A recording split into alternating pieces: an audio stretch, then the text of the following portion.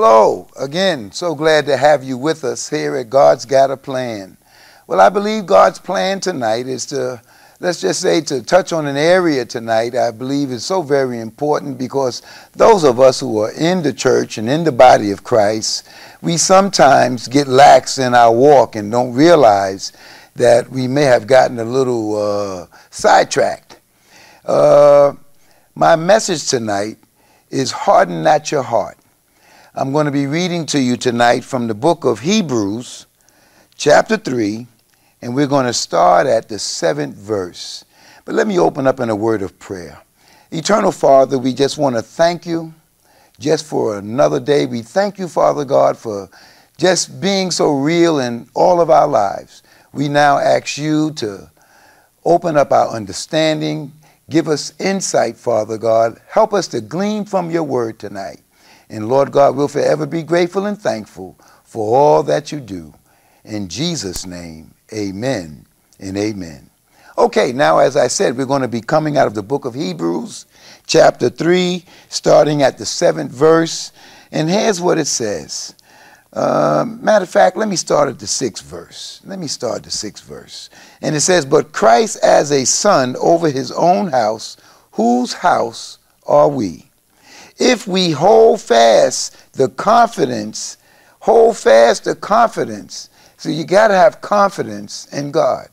I believe in Mark 11:22 it says, have faith in God. So hold fast the confidence and the rejoicing of the hope firm unto the end. See, this walk that God has given us, this is a faith walk, and we have to go all the way to the end until God calls us home.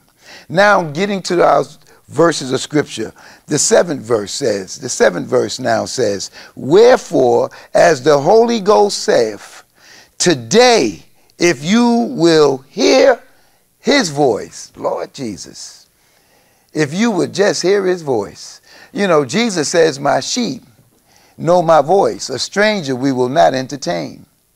Many of us have said out of our mouths that we love the Lord, but our hearts are far away from him. The Lord says, why do you say you love me but not do what I say do? So the 8th verse says, "Harden not your hearts."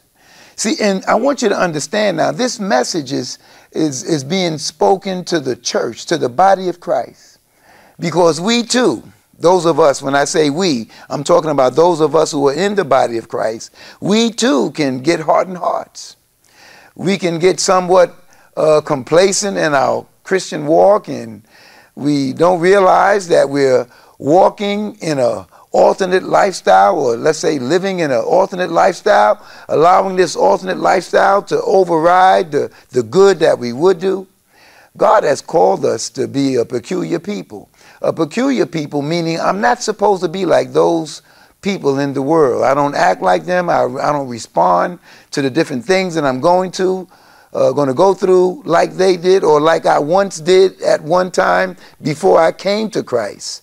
See, many of us, we really need to take a real good look at where we're at today in our Christian walk.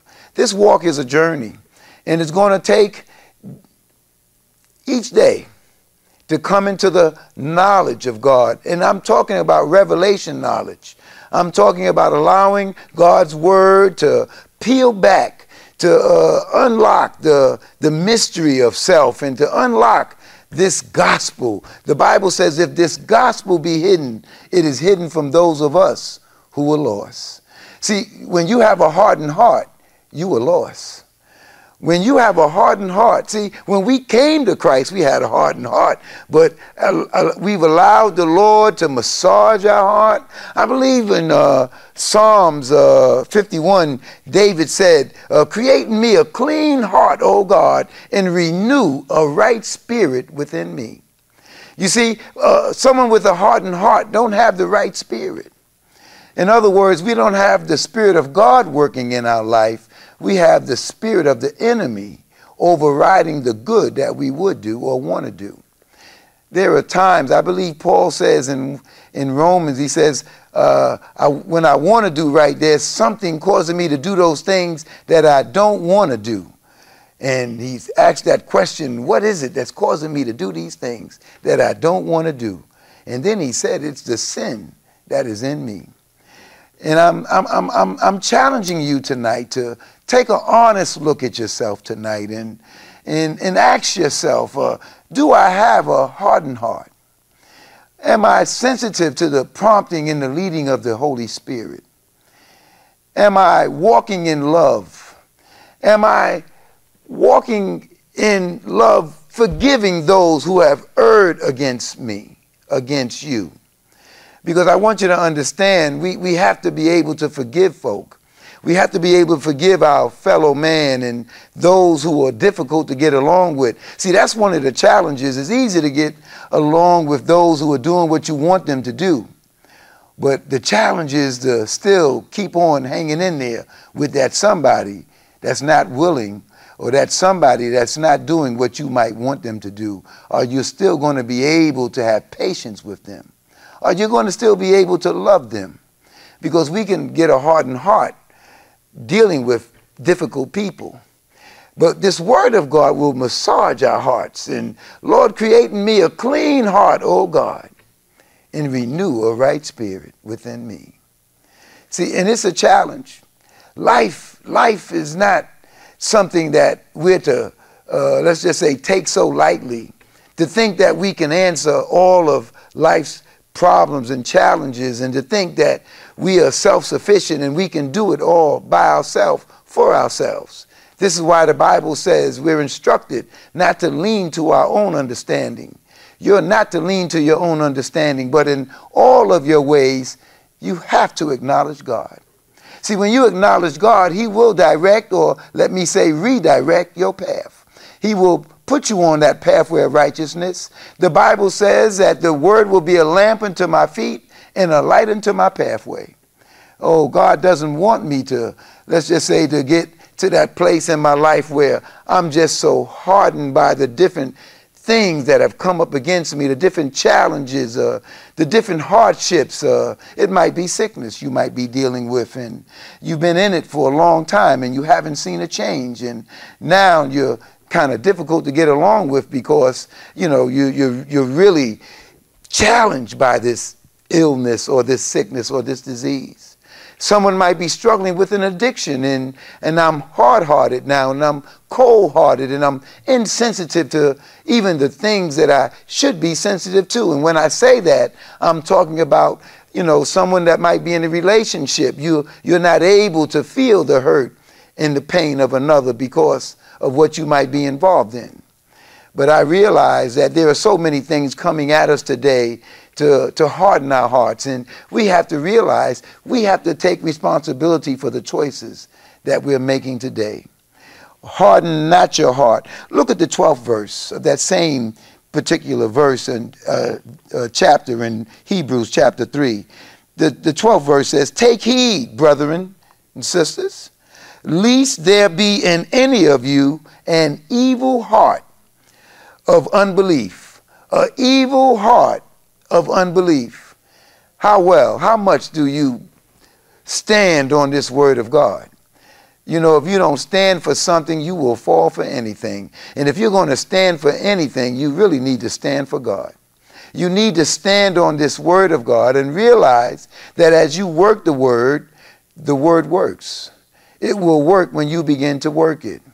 You know, the beautiful thing about this Bible is we know that this word is God-breathed, and every time you read it, you have the benefit and you have the advantage of the author of the book right there by your side to lead and guide you into all truth. You know, you can go out here to Barnes and Nobles or wherever, and you can buy a number of books, self-help books, commentaries, all kind of books written by man, but you don't have the benefit of them sitting with you and helping you to get through that book with an understanding. Well, the Holy Spirit will help you. But when you read this Bible, this is God's word to man, his love letter to man. And he's the author of this book. And he will bring you into all truth. He will bring you into the knowledge of his word. He wants you to have a deeper understanding. Why? Because he doesn't want you to have to fight your way through this life and live on the downside and not on the upside. He's trying to bring somebody to a better place tonight. And I want you to understand that when you can examine yourself, when you can look at yourself honestly and realize, yes, I need help. And I realize I'm not able to help myself in that area most needed. I'm talking about in that area of the spirit. In other words, the spirit needs to be fed by the spirit. See, the spirit side of me needs to be fed by the spirit. Just like this natural body of mine need to be fed natural food. So I realize that if junk goes in, junk is going to come out. So what's got to go in? I have to be able to have a relationship with this word. I have to have a relationship with my Lord. I have to realize in that relationship, God is going to instruct me. His Holy Spirit is going to lead and guide me, and he's going to help me to make those choices that's going to allow me to be more than a conqueror. This is your night for a breakthrough. This is your night for a change. God want to bless you now. And you can be blessed if you would just, let's just say, respond to this clarion call. It's time to come out. It's time to get up. It's time to arise. It's time to go forward. It's time to realize, I love to say this, you are somebody because God didn't make no junk when he made you. Did you hear what I said? I said, you are somebody. You're somebody special to God. You are somebody because God didn't make no junk. And this is why we have to fight this common enemy, because he's trying to put so much junk in the way. And if we can pick up this junk along the way, it will make our journey that much more difficult. But God has given us his word. He's given us his Holy Spirit to help us, to lead us, to guide us, to help us to let go of some of this trouble, some of this hurt, some of this sadness, some of this pain. Oh, I want you to know that this life is truly worth living. And because you're somebody, I want you to know you can make it. Because, oh my God, with the whole world against me, if God is on my side, I believe the word says that we are more than conquerors. Why are you more than a conqueror? Why can you be more than a conqueror tonight? Because greater is he that is in you than he that is after you. That's one thing I can say about the devil. He's persistent and he's consistent. He's not going to quit. He's not going to give up. Just like when Jesus was going through the wilderness and he went through those 3 tests, those 3 challenges and whatnot. And the Bible says that the devil left him for a season. And if the devil will show up to Jesus and try Jesus, what would make you think you're not going to be tried by the devil? Yes, the devil's going to try you, my brother, my sister. But I want you to understand, with a knowledge of God, with some insight in his word, and with the help of the Holy Spirit, you can be more than a conqueror. Devil don't have power or authority over you as a believer, as someone who was saved. The devil don't have authority or power over you. I believe in Luke 10:19, the word says that I give you power to tread on serpents and scorpions and over all the power of the enemy. Over all the power of the enemy. What are we saying? The devil has power. And without God, without you operating in the Spirit of God, I want you to understand the devil will have more power than you. You only have the power to defeat him and beat him is when you're aligning or realigning your life with God and allowing his Holy Spirit, oh my God, to rest, rule, and abide in your heart. Are you living this life to please God, or are you trying to please self? Are you trying to please somebody? We have to be very mindful of who we are living this life for. Why? Because if we're not living it for Jesus, I want you to understand, you just might have a hardened heart. Let me go a little bit further. Look what it says in the 13th verse. But exhort one another daily, while it is called today. Every day is a new day. And every day we have to, see, we're not going to be able to exalt another person, or let's just say encourage another, until we're encouraged. So we have to be able to see that God wants us to be blessed. And we can be blessed when we're allowing ourselves to operate in his word. Lest any of you be hardened through the deceitfulness of sin. Through the deceitfulness of sin. The Bible says we are all drawn away by our own lusts. There's something operating in us that will draw us away from the good that we would do. That lust, that flesh nature always want to override the spirit. But we have to be able to take control. And we take control when we allow this word of God to fill us. See, I need to be filled with his word. The Bible says, hide the word in my heart so I don't sin against God. It didn't say in my mind now. It says in my heart. Why the heart? Because the heart is the seat of your emotions. That's where your will, your dreams, your hopes, those deep desires of your heart, that's where those things lie. In our mind, we entertain so many things.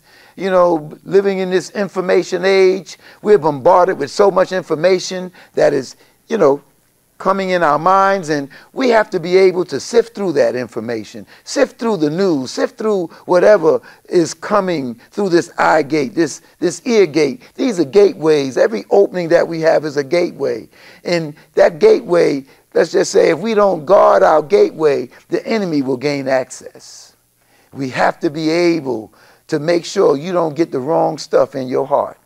Now, understand this. There's like 18 inches from the mind to the heart.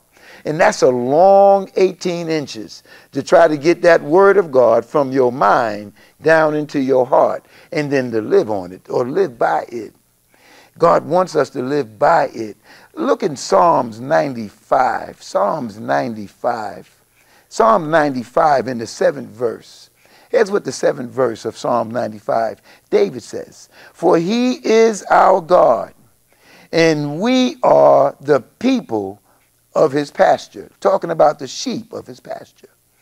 See, we have to come humble and obedient.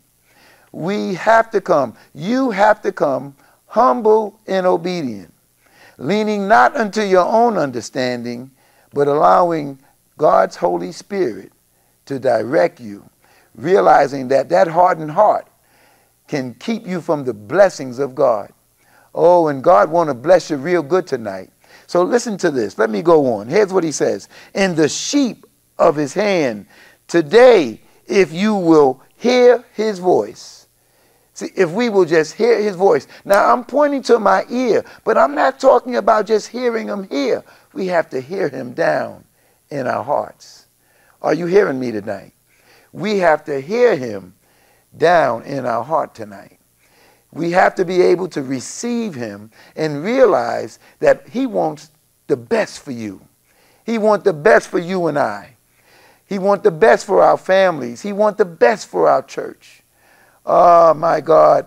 And we have a lifetime to do this, to develop this relationship with him. But if you're not able to hear from him, it might be because our hearts are hardened. We have to be able to examine ourselves. Now look at what the 8th verse says. "Harden not your heart, as in the provocation and as in the day of temptation in the wilderness." And we all have been tried. We've all have been tempted, tested. And we're all going to go through some things in this journey, in this walk. I want you to realize this walk is a walk that you're going to be challenged, you're going to be tried. Why? Because the enemy wants you back. See, those of us who are in Christ, we can say the devil thought he had us, or he thought he had you, but you got away. God wants you to get away. Once you are saved, you got away. Why? Because you're covered under the blood. You're covered by grace. His grace abounds. His grace covers us. And I'm thankful tonight. Why? Because someone listening to me tonight, I don't know what you've been dealing with, but you now realize that as bad off as I might have thought I was, I'm not as bad off. Or you might be thinking that God is nowhere around. Well, I want you to understand he's closer to you than you think, than you might think.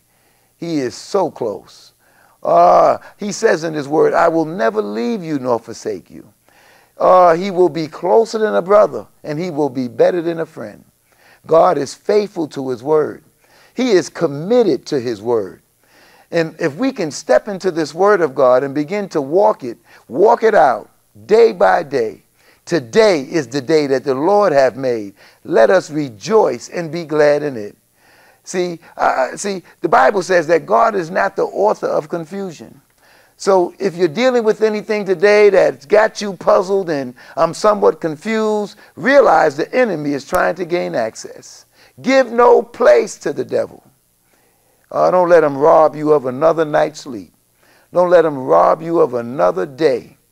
Don't let him move you out of that place where you have the peace. This joy I have, this joy that God wants to give you, don't let the world take it. Don't let the enemy take it. But realize that the Lord has given it to you because he wants you to maximize yourself. He wants you to be able to see yourself living your best life now.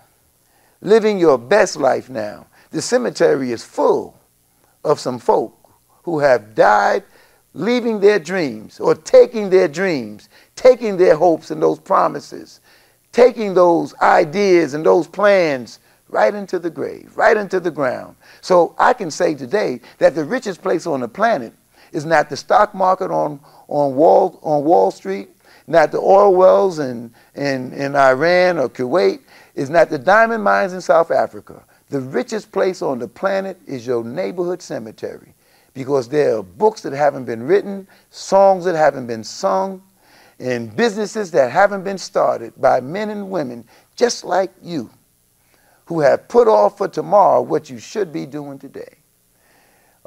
Examine yourself. Acknowledge that I could be at a bad place tonight, and even though I'm thinking that everything is good, because, you know, sometimes we can have this false sense of security thinking that everything is good because I have a little money in the bank and because I got a nice home I'm living in, I'm in a good area code, zip code, driving a fancy car, so on and so forth. And I may have hardened my heart against this gospel because life is good in my eyes, but maybe I have turned away from the God who has blessed me. So I want you to understand, this message is not just trying to bring those who are out of the body of Christ.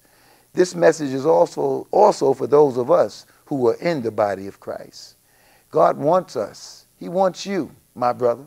He wants you, my sister. He wants you to come on line with his word.